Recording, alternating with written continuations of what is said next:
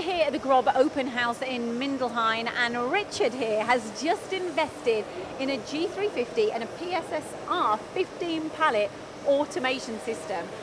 What made you get on a plane and come out to this event here? Well, about 6 months ago we committed to purchasing a new machine with GROB. Installs just occurred in the last few months, and it was important for us to come out here and see what other additional offerings that GROB can provide for us, and it's been a really good experience for the engineering guys that have joined me, and really pleased with what we've seen. Okay, so what have you seen? Certainly the size of envelopes on the 5-axis universal machining centres that they have, that's been great. The various spindle specifications as well that are suited to the various metals that we do, working for Airbus, BAE Systems, Leonardo, oil and gas. We've got a vast array of metals that we produce, from the soft aluminiums right through to the harder nickel-based alloys, aircraft steels.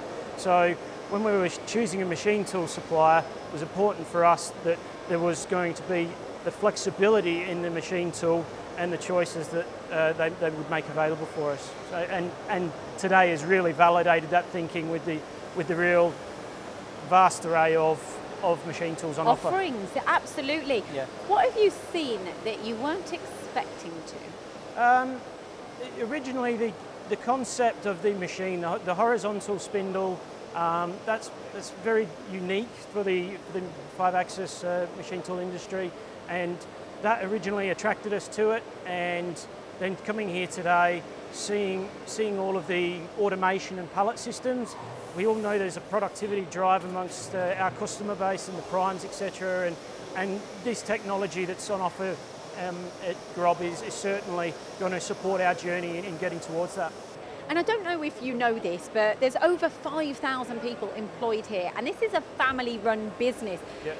I get that vibe from Yep. being here. So Yep. what have you picked up on?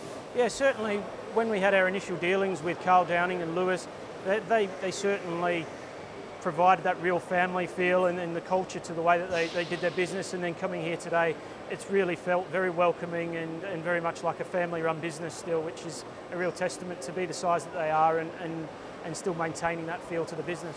And Merc are obviously doing well then. Yeah, we've been really fortunate these past few years. We've come out of the COVID interrupted period, and some Airbus contracts that we've got on board, they've really started to step up in rate.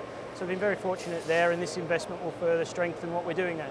And why would you encourage anybody to come out and visit this facility? Well, the facility itself is incredibly impressive. We've been really blown away with what we've seen, and the amount of machines that have the range of capabilities and size. It certainly suits our business going forward in terms of flexing as our customer needs change, and I certainly think that other customers, when they come and visit, will see that benefit too. And also with the open day, there's a lot of the technical partners that have provided real benefit for our engineering team as well, that are here today with me, and they've got a lot from that.